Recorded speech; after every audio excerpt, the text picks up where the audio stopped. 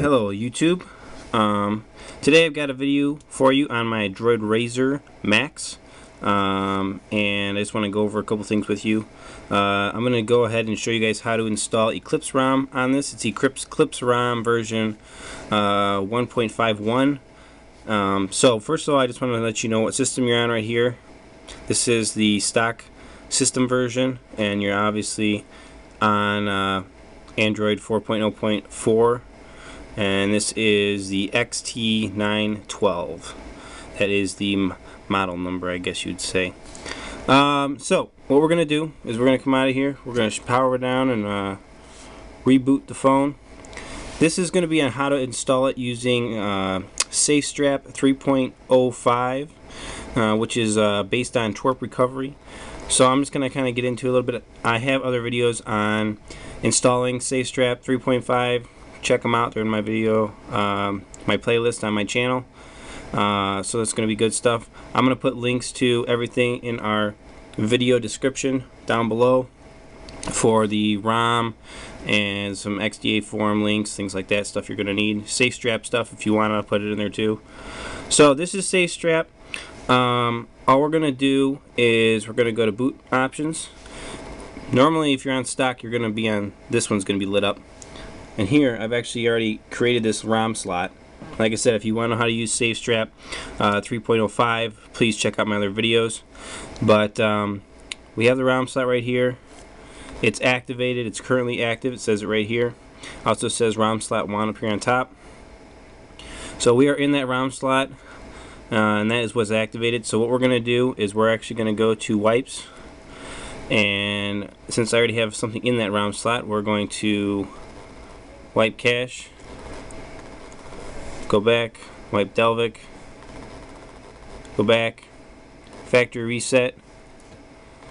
This just kind of gives you a clean working surface here. We're going to go back now, and then we're going to go to installs, and we're going to install right here. It says Razr Eclipse Ice Cream Sandwich V1.5.1 zip.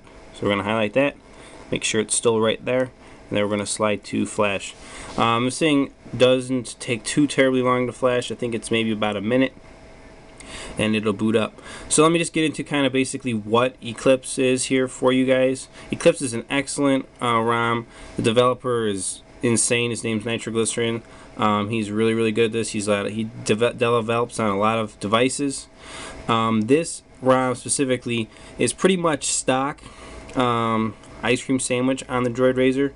It is just got all of the Morotola blur, all the bloatware taken out of it, and a lot of the applications replaced with AOSP. I think that's how you say it, AOSP, which is basically stock Android applications versus, you know, the manufacturer like Motorola applications.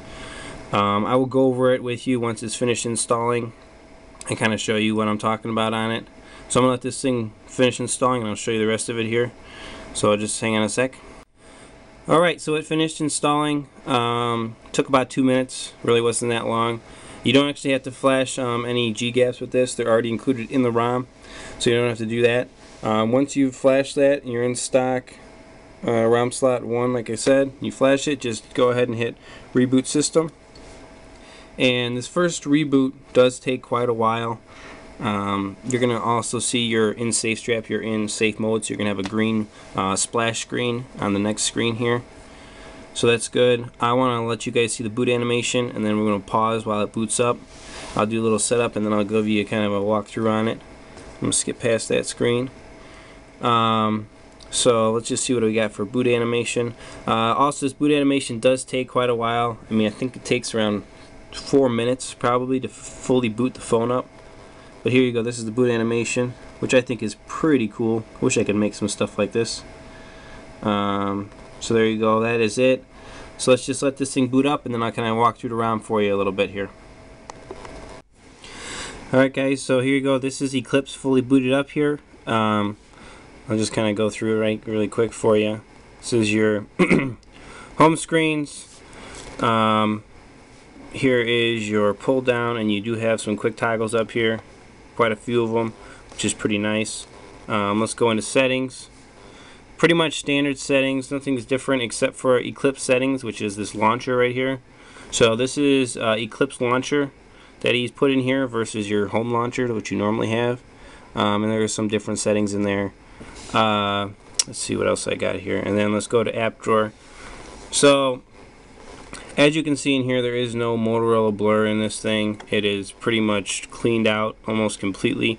The only thing really left in here that's from your Morotola is your stock Google or Android, Google applications, and then also Quick Office, which is really nice. I use that application a lot, so I like that. So we have Terminal Emulator. You have your Super SU, which is your root application, allows root access. Let's see what else we got here. We have DSP Manager for audio, and then he's even taken your car home and your clock and stuff like that, and put all the Android stuff in there, not the Motorola. Other than that, that's pretty much what you got for applications on this thing. You got your widgets here, obviously. We'll go back out. It's pretty just like sleek and clean. There just isn't much here. It's very, like, I would call it vanilla. So I think that's a good term for it.